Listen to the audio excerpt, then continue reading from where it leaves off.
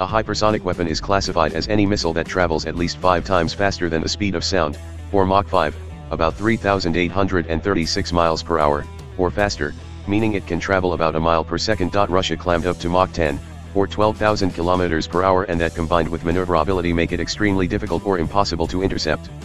Some Western military experts think, however, that Russia might be exaggerating the capabilities of their air-to-ground hypersonic weapons. Some Western military experts think, however, that Russia might be exaggerating the capabilities of their air-to-ground hypersonic weapons.